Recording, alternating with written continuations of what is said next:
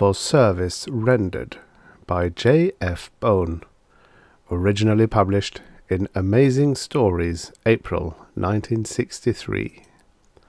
Narrated by Tom Trussel. Television made Miss Enid Twilley's life endurable by providing the romance which life had withheld. So when the picture tube in her old-fashioned set blew out, it was a major crisis. But Ed Jacqueline's phone didn't ring. The spare 28-inch tube in Jacqueline's TV shop remained undisturbed on the shelf. And the drawn shades of Miss Twilley's living room gave no hint of what was happening behind them. The town of Ellenburg went its suburban way unaware of the crisis in its residential district, which was probably just as well. Frozen with terror, Miss Twilley sat in spastic rigidity, her horrified eyes riveted on the thing in front of her. One moment she had been suffering emphatic pangs of unrequited love with a bosomy TV blonde. The next she was staring into a rectangular hole of Cimmerian blackness that writhed, twisted, and disgorged a shape that made her tongue cleave to the roof of her mouth and her throat constrict against the scream that fought for release. It wasn't a large shape, but it was enormously impressive despite the lime-green shorts and cloak that partially covered it. It was obviously reptilian. The red skin with its faint reticulated pattern of ancestral scales, the horns, the lidless eyes, the tapering flexible tail, the sinuous grace and Mephistophelian face were enough to identify it beyond doubt. Her television set had disgorged the devil. Silence draped the room in smothering folds as Miss Twilley's frozen eyeballs were caught and held for a moment by the devil's limpid green eyes, whose depths swirled for an instant with uncontrolled surprise. The devil looked around the room, at the closed drapes, the dim lights, the shabby furniture, and the plate of cookies and the teapot on the tray beside Miss Twilley's chair. He shook his head. No pentacle, no candles or incense, no altar, no sacrifice, not even a crystal ball, he murmured in an impeccable Savile Row accent. My dear young woman, just how in Eblis's name did you do it? There isn't a single sixth order focus in this room. Do what? Miss Twilley managed to croak. Construct a gateway, the devil said impatiently. A bridge between your world and mine. I didn't, Miss Twilley said. You came crawling out of the picture tube of my TV set. Or what was the picture tube? She amended as her eyes strayed to the rectangle of darkness. The devil turned and eyed the TV curiously, giving Miss Twilley an excellent view of his tail, which protruded through a slit in his cloak. She eyed it with apprehension and distaste. Ah, I see, the devil murmured. A third-ordered electronic communicator transformed to a sixth-order generator by an accidental short circuit. Most interesting. The statistical chances of this happening are about 1.75 to the 25th power, give or take a couple of 100,000. You are an extremely fortunate human. That's not what I would call it, Miss Twilley said. The devil smiled, an act that made him look oddly like Krishna Menon. You are disturbed, he said, but you really needn't keep projecting such raw fear. I have no intention of harming you. Quite the contrary, in fact. Miss Twilley wasn't reassured. Devils with British accents were probably untrustworthy. Why don't you go back to hell, where you came from? She asked pettishly. I wish, the devil said with a shade of annoyance in his beautifully modulated voice, that you would stop using those terminal L's. I am a Devi, not a devil, and my homeworld is hell, not hell. 1 L, not 2. I'm a species, not a spirit. It makes no difference, Miss Twilley said. Either way, you're disconcerting, particularly when you come slithering out of my TV set. It might give your television industry a bad name, the Devi agreed. But there are many of your race who claim the device is an invention of mine. I don't enjoy being frightened, Miss Twilley said coldly. She was rapidly recovering her normal self-possession. And I would have felt much better if you had stayed where you belonged and minded your own business, she finished. But my dear young lady, the Devi protested, I never dreamed that I would frighten you, and besides, you are my business. He smiled gently at the suddenly re-frozen Miss Twilley. I must be dreaming, Miss Twilley thought wildly. This has to be a nightmare. After all, this is the 20th century, and there are no such things as devils. Of course there aren't, the Devi said. I only hope I wake up before I go stark raving mad, Miss Twilley murmured. Now he's answering before I say anything. You're not asleep, he said unreassuringly. I merely read your mind. He grimaced distastefully. And what a mass of fears, inhibitions, repressions, convention, and attitudes it is! Ugh! It's a good thing for your race that minds like yours are not in the majority. It would be disastrous. Or do you realize you're teetering on the verge of paranoia? You are badly in need of adjustment. I'm not! You're lying! You're the father of lies! She snapped. And liars? He made it sound like lawyers. So I'm told. Nevertheless, I'm telling you the truth. I don't care to be confused with some anthropomorphic figment of your superstitious imagination. I'm as real as you are. I have a name. Lif. Just as yours is Enid Twilley. I'm the Mardak of Noth, an important entity in my enclave, and I have no intention of seizing you and carrying you off to hell. The Council would take an extremely dim view of such an action. Passing a human permanently across the hyperspatial gap that separates our worlds is a crime, unless consent in writing is obtained prior to such passage. I'll bet. Are you calling me a liar? Lif asked softly. That's a general idea. There's a limit to human insolence, Lif said icily. No wonder some of my colleagues occasionally incinerate members of your race. Miss Twilley choked back the crudity that fluttered on her lips. That's better, Lif said approvingly. You really should practice self-control. It's good for you, and you shouldn't make assumptions based upon incomplete data. Your books that deal with my race are notoriously one-sided. I came through that gateway because you needed my help, and yet you'd chase me off without really knowing whether you want my services or not. I don't want any part of you, Miss Twilley said sincerely. I don't need a thing that you can give me. I'm healthy, fairly well off, and— She was about to say happy, but changed it quickly to satisfied with things as they are. It wasn't quite a lie. Lif looked at her critically. Permit me to disagree, he said smoothly, but you are wrong on every count. You are neither satisfied, wealthy, nor happy. Frankly, Miss Twilley, you could use a great deal of help. In fact, you need it desperately. I'm 38 years old, Miss Twilley said. That's old enough to recognize a high-pressure sales pitch, and you needn't be so insulting about my appearance. After all, I don't have my makeup on. Lif flinched. I almost hate to do this, he murmured, but you have doubted my honesty. Perhaps it is compensation to hide a feeling of inferiority. Primitive egos are notorious for such acts, but the truth is probably less harmful than permitting you to lie to yourself. Miss Twilley jumped angrily to her feet. How dare you call me a liar? She snapped.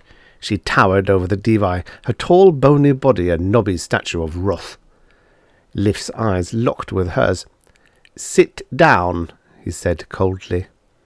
And to her surprised consternation, she did. A physical force seemed to flow from him and force her back into the chair. She sat rigidly, seething with a mixture of fear and indignation as Lif picked up his discourse where he had dropped it. You are not satisfied, he said quietly, because you are undernourished, ungainly, and ugly. You would like to be attractive. You wish to be admired. You long to be loved, yet you are not. "That's enough," Miss Twilley snapped. "Neither man nor Devi has a right to insult me in my own house." "I am not insulting you," Liv said patiently. "I am telling you the truth. Now, as for this business of being well off, which I infer means moderately wealthy, you are not. There was a small inheritance from your father, but through mismanagement and inept investments it is today less than $15,000, although it was $50,000 when you received it a few years ago." "You are the devil!" she gasped. "I told you I could read your mind. I'm a telepath." "I don't believe you. You found out somehow." "You're not thinking," he said. "How could I? Now, as for your health, you will be dead in 6 months without my help. You have adenocarcinoma of the pancreas, which has already begun to metastasize. You cannot possibly survive with the present state of medicine your race possesses. Of course, your doctors do have ingenious ways of alleviating the pain," he added comfortingly, "like cordoctomy and neurectomy." Miss Twilley didn't recognize the last 2 words, but they sounded unpleasant. She had been worried about her health, but to hear this quiet-voiced death sentence paralyzed her with a cold, crawling terror. "It's not true!" she gasped. Yet she knew it was.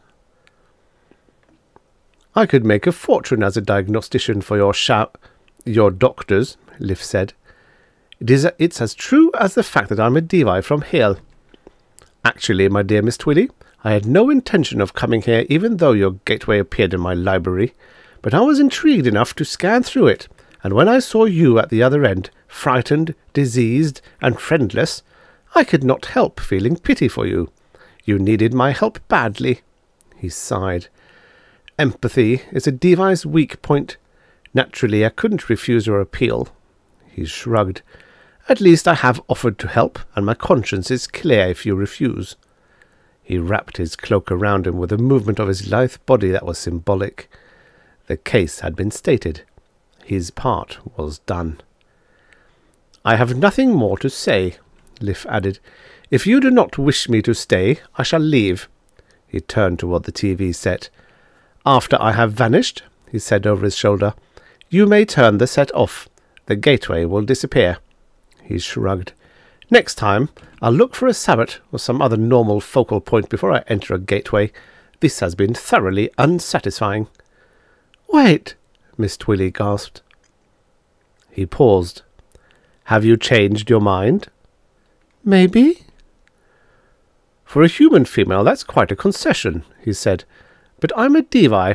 I need a more definite answer." "Will you give me 24 hours?" Miss Twilley said.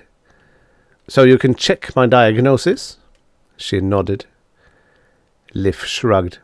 "Why not? If your TV holds out that long, I'll give you that much time. Longer if necessary. You can't really be blamed for being a product of your culture, and your culture has rejected the snake. It would be easier if you were a Taoist or a Yazidi." "But I'm not," Miss Twilley said miserably, "and I can't help thinking of you as the enemy." "We Devi get blamed for a lot of things," Liv admitted, "and taken collectively there's some truth in them. We gave you basic knowledge of a number of things such as medicine, writing, law, and the scientific method, but we can't be blamed for the uses to which you have put them." "Are you sure I have cancer?" she interrupted. "Of the pancreas," he said. "And you can cure it?" "Easily. Anyone with a knowledge of fifth-order techniques can manipulate cellular structures. There's very little I can't do, and with proper equipment about the only thing that can't be defeated is death. You've heard, I suppose, of tumours that have disappeared spontaneously?" Miss Twilley nodded. "Most of them are deviant work. Desperate humans sometimes use good sense, find a medium, and generate a sixth-order focus. And occasionally one of us will hear and come." "And the others?" "I don't know," Liv said. "I could guess that some of you can crudely manipulate fifth-order forces, but that would only be a guess." He spread his hands in a gesture of incomprehension, incongruously Gallic. "I don't know why I'm taking all this trouble with you, but I will make a concession to your conditioning. See your doctors, and then, if you want my help, call through the gateway. I'll probably hear you, but if I don't, keep calling." The darkness where the picture tube had been writhed and swirled as it dove into it and vanished. "Phew," Miss Twilley said shakily. "That was an experience." She walked unsteadily toward the TV set. "I'd better turn this off just in case he gets an idea of coming back. Trust a devil! Hardly."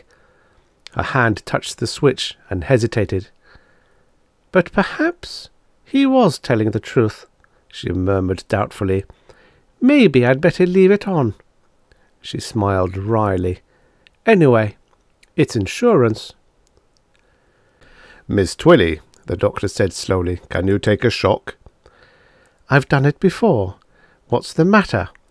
Don't tell me that I have an adenocarcinoma of the pancreas that'll kill me in 6 months." The doctor eyed her with startled surprise. "We haven't pinpointed the primary site, but the tests are positive. You do have an adenocarcinoma, and it has involved so many organs that we cannot operate. You have about 6 months left to live." "My God," Miss Twilley gasped. "He was telling the truth." "Who was telling?" the doctor began, but he was talking to empty air. Miss Twilley had run from the office. The doctor sighed and shrugged. Probably he shouldn't have told her. One never can tell how these things will work out. She had the diagnosis right, and she looked like a pretty hard customer, but she certainly didn't act like one. Panting with fear, Enid Twilley unlocked the door to her house and dashed into the living room. Thank goodness, she thought with relief. The set was still working. The black tunnel was still there. "Help!" she screamed. "Liv, please, come back!" The blackness writhed, and the Devi appeared. He was wearing an orange and purple striped outfit this time. Miss Twilley shuddered. "Well?" Liv asked. "You were right," she said faintly. "The doctor says it's cancer. Will you cure me?" "For a price," Liv said. "But you said—" "I said nothing except that I felt sorry for you and that I would cure you. Even your own doctors charge a fee." "There had to be a catch in it," Miss Twilley said bitterly. "It will be a fair price. It won't be excessive." "My soul?" Miss Twilley whispered. "Your soul? Ha! Just what would I do with your soul? It would be no use to me, assuming that you have one. No, I don't want your soul." "Then what do you want?" "Your body." "So that's it!" Miss Twilley blushed a bright scarlet. With that colour you're not bad looking," Liv said. "Would you want my body right away?" "Of course not. That wouldn't be a fair contract. You should have use of it for a reasonable time on your homeworld, say about 10 years. After that it becomes mine." "How long?" "For the rest of your life." "That doesn't seem quite fair. I'm 38 now. 10 years from now I'll be 48. I'll live perhaps to 80. That gives you over 30 years. "It gives you them too," Liv said. "But your world is alien." "Not entirely. There are quite a few humans on the hill. You have plenty of company." "I can imagine," she said dryly. Liv flinched. "I've told you I do not like those anthropomorphic references to my race." "So you say, but I don't trust you even though you've told me the truth about my body. I won't sell my soul." "I'll put a disclaimer in writing if that will satisfy you," Liv said wearily. "I'm tired of haggling." "But will you obey it?" "With us Devi, a contract is sacred. Even your mythology tells you that much." She nodded. "Of course, I'd want a few more things than health," she said. "I'd want to enjoy these 10 years on Earth." "That is understandable. I'll consider any reasonable request." "Beauty?" "As you humans understand it. Sarcoplasty isn't too difficult." "Wealth?" "That's more difficult and more expensive, but I could perhaps give you 1-month chronograph survey. In that time you could probably arrange to become rich enough to be independent, but I can't guarantee unlimited funds. And besides, you're not worth it." Miss Twilley bridled briefly and then nodded. "That's fair enough, I suppose. And there's one more thing." I want to be happy." "I can do nothing about that. You make or lose your own happiness. I can provide you such tangible things as a healthy body, beauty, and money, but what you do with them is entirely your own affair. No man, or Devi, can guarantee happiness." He paused and looked thoughtfully at a point above Miss Twilley's head. "I could, perhaps, provide you with a talent such as singing or manual dexterity, and even make sufficient adjustments in your inhibition so you could employ your skill. But that is all. Not even I can play Eblis." Miss Twilley's eyes glittered. If he could only do what he said, it would be worth any payment he demanded. She had never been pretty. As a child she had been bony, ungainly, awkward, and ugly. As an adult she had only lost the awkwardness. Boys had never liked her. Men avoided her, and she wanted desperately to be admired. And of course she was about to die. That alone would be reason enough. She was appalled at the thought of dying. At 38 she was too young. Perhaps 30 or 40 years from now the prospect wouldn't be so terrifying, but not now, not when she hadn't lived at all. Life had suddenly become very precious, and its immediate extinction appalled her. She wasn't, she reflected wryly, the stuff from which heroes and martyrs were made, and 10 years were a lot more than 6 months. As far as repayment was concerned, it was a long way off, and Hale was probably not much worse than Ellenberg. "In my opinion, Hale's infinitely better," Liff interjected. "You're prejudiced," Miss Twilley said absently. "Now if she had a figure like, say one of those movie actresses, and a face like, and money to go with them, it just might be worth the price.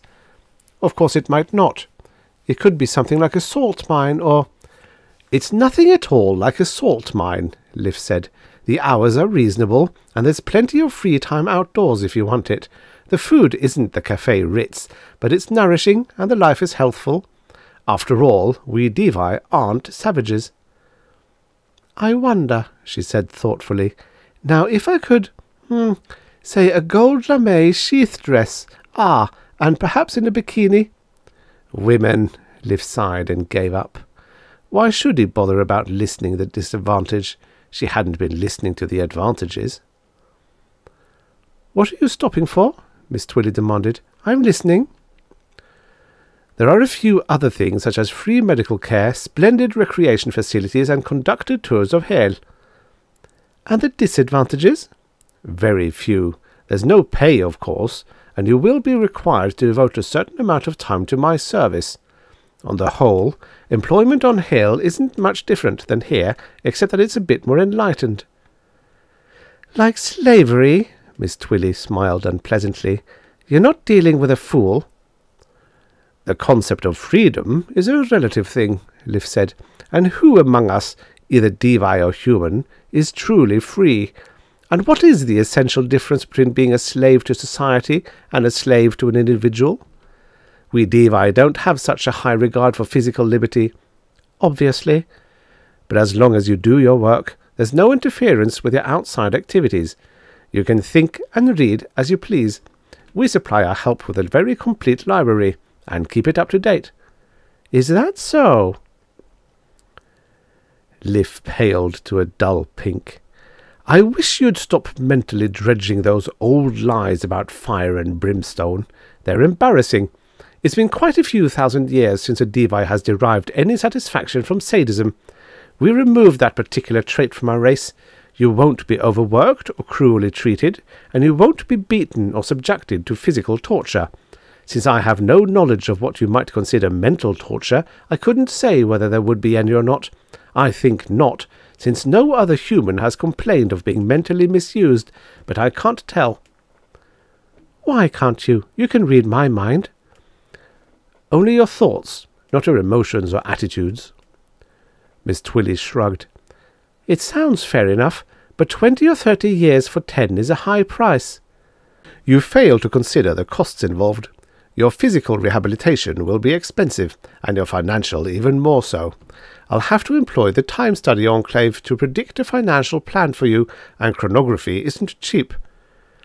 Why can't you just give me the money?" Liv shrugged. "I don't have it, and I couldn't supply you with gold. It would be suspicious, and we try to avoid attracting attention to our clients or ourselves. Humans have some rather messy ways of abrogating a fellow human's contract, so you acquire your wealth within the framework of your society, through the stock market in your case." "Oh, I see." "Your money is enough to start you off. I'll show you how to make it multiply." "And if I cheat you?" Miss Twilley asked. "You won't. I'm not utterly naive. There is a security clause in the contract which must be fulfilled." "And what is that?" "I put my mark on you. That makes you a permanent sixth-order focus I can contact at any time." "That gives you quite an advantage." "Have you ever read any contracts on your own world? I'm not asking for a thing more than your grantors do. In fact, not as much. Read a mortgage sometime if you don't believe me."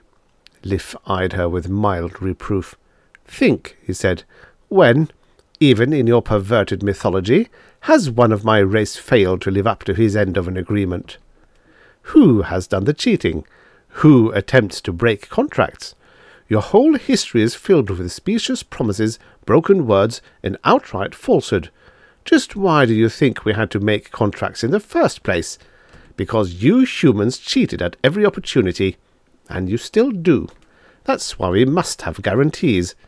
We go to all the expense, take all the risk, and then run the added risk of being double-crossed. That's too much." "But our souls are beyond price."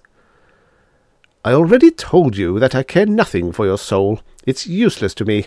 He frowned. "We've had to fight that canard for centuries. We Devi are practical folk, not starry-eyed idealists. We deal in real property, not in intangibles. Now stop quibbling and make up your mind. You've heard the concessions. After all, there is a limit to altruism. Now, if you don't want to deal, say so, and I'll leave. It will be no skin off my tail if you don't accept." Liv Hant turned toward the TV set. "I haven't said I wouldn't," Miss Twilley said. "Nor have you said you would. Now speak up. My time is valuable." "Oh, very well," Miss Twilley said sulkily. "I accept." Liv smiled, reached under his cloak, and produced a long sheet of paper covered with writing. "You're a hard bargainer, Miss Twilley," he said. "You extracted every condition you could possibly get on a deal of this kind. My congratulations. This is a personal contract I had drawn up. It's in English so you can understand it. All you do is sign both copies. In transactions like this, no witnesses are necessary." "You don't mind if I read it first?" Miss Twilley said. "Not that I don't trust you, but this is business." "Not at all," Liv said. "And please note the escape clause, which allows you a peremptory withdrawal if you are not satisfied with the basic services." Miss Twilley eyed the paper, skipping over the legal jargon, but carefully reading the specific provisions. It was deceptively simple and completely binding, but it didn't vary from Liv's proposals. She would have 10 years of health, wealth, and beauty, in return for which she would surrender her body to Liv, Mardak of Noth, to employ as he saw fit, within certain limits provided by the exceptions. She sighed. It was fair enough, she supposed.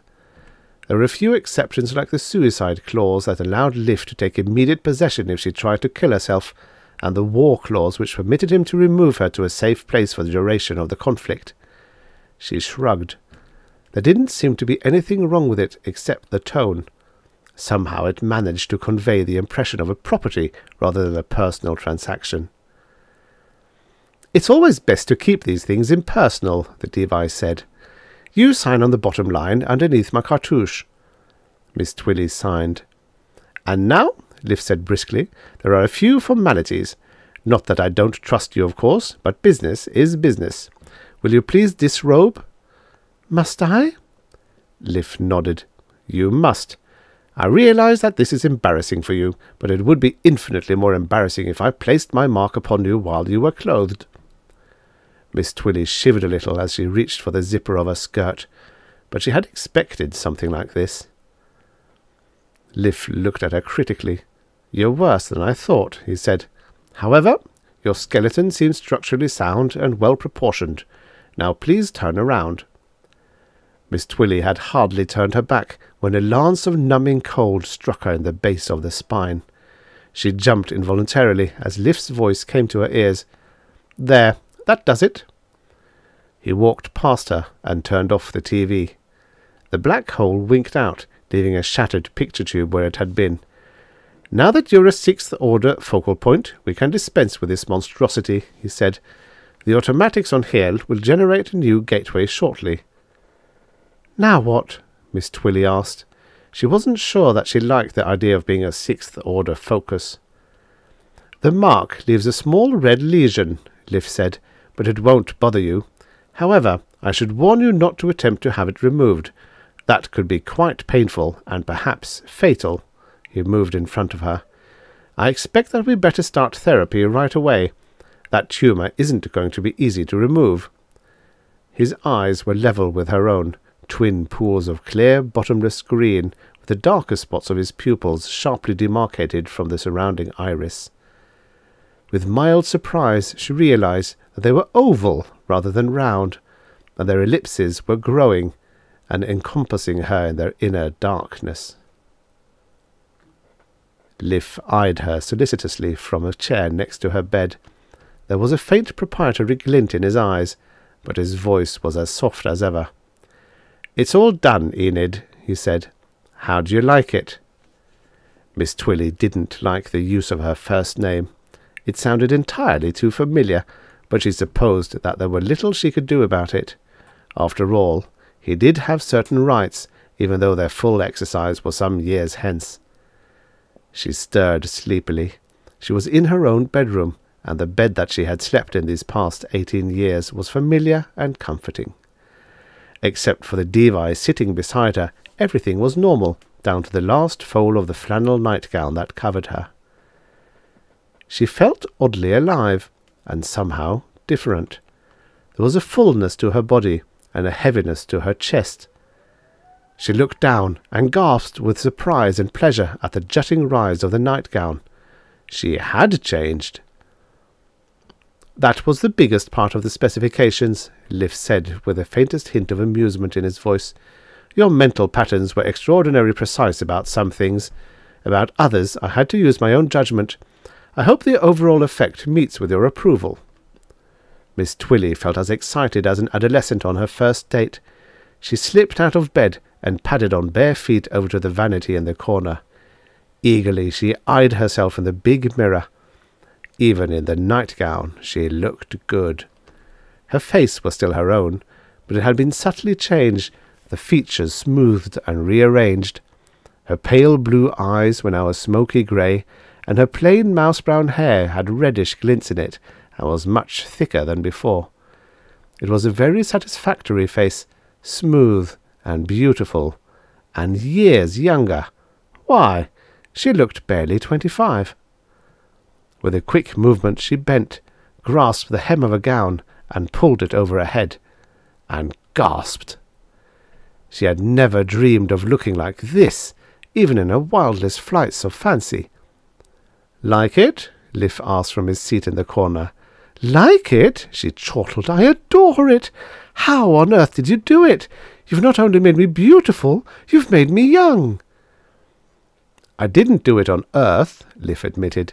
"I took you to Hell, where there's some decent equipment. It wasn't much," he added vaguely, "merely the application of some rather simple cellular biology, mostly a rearrangement of DNA molecules and a bit of sarcoplasty. Actually, it wasn't too difficult. The removal of your tumour was much harder. You'll find that 2 weeks have gone from your life, but they've been well spent." "I should say they have," Miss Twilley said as she pirouetted slowly before the glass. Her brows knit in a tiny frown as she saw her only blemish, a bright red spot at the base of her spine. "The mark can't be helped," Liff said, "but it doesn't detract at all, and it won't show even in a bikini." 40, 24, 36, Miss Twilley breathed. "Liff, I could kiss you." "I'd rather you wouldn't," Liff said. "There is, after all, a certain species incompatibility between yours and mine. Incidentally, you have perfect health. You'll never know a sick day for the rest of your life, which should be quite long. And I gave you a fine singing voice and a mental attitude that will let you use it." "Thank you," Miss Twilley murmured as she stared at her reflection. "I've left instructions for your financial operations on your dresser. Follow them, and you'll be financially independent. I think that does it. Everything is satisfactory, I trust?" "Completely," Miss Twilley breathed, never removing her eyes from the mirror. "Then I shall be leaving." Miss Twilley drew in a deep breath and observed the results with utter fascination. "Don't you think I'm beautiful?" she asked. Liv smiled. "Different worlds, different standards," he said. "Beautiful isn't quite the word I would use." "What word would you use?" "Useful," Liv said. "Useful? What do you mean?" "It should be obvious," Liv said. "But I suppose it isn't. You humans are a strange lot. You assume, you don't reason, and it always shocks you to find that your assumptions are wrong." Miss Twilley looked at him with wide eyes. A cold chill ran down her spine and poked tingling rootlets of ice into her viscera. "What have I assumed?" "Do I have to answer that?" Miss Twilley blushed.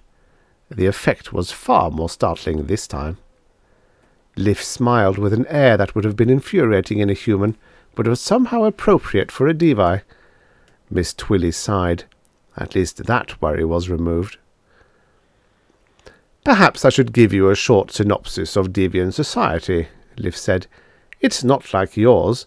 Millennia ago, our culture and technology evolved to the point where individual needs could be satisfied effortlessly. As a result, we were compelled to consider group desires. Modern society on Hale is composed of enclaves with a community of interest, plus certain ancillary groups that support them. The task of satisfying the desires of the enclave is infinitely more complex than satisfying an individual, which gives our civilization the necessary stimulus to progress. One of the reasons we deal with your world is to provide us with things impractical to produce upon our own. Another reason is amusement. If only you humans were not so savage, we could perhaps arrange tours of Earth to observe you in your native haunts." "Is that why?" Miss Twilley began. He shook his head. "No. The importation of humans for ethnological studies has long since become a matter of interest only to highly specialized enclaves. That subject has been exhausted for popular satisfaction. We have tried to import other species, but they do not thrive on Hale, and it takes a great deal of trouble merely to keep them alive. However, your race adapts so readily that even your cultural variations disappear in a few decades. It was this early importation and your ability to survive that has placed your race in such demand. It is unfortunate, perhaps, that your species cannot reproduce on our world, but the inhibitors we use to regulate our numbers also affect yours. Naturally, we can't risk a population explosion merely to reproduce your race, so we obtain more of you when necessary." "Why?" "Consider for a moment what might be valuable in a civilization that has no basic needs." "Luxuries?" "Precisely. As an ancillary system operator, I supply a luxury item to my fellow citizens, one that cannot be readily produced by our techniques. I said I was a Mardak, but you never asked what it meant. You assumed it was a title. It is, but it is professional, not social. There are no classes on Hale, merely occupations." "All right," Miss Twilley said reluctantly.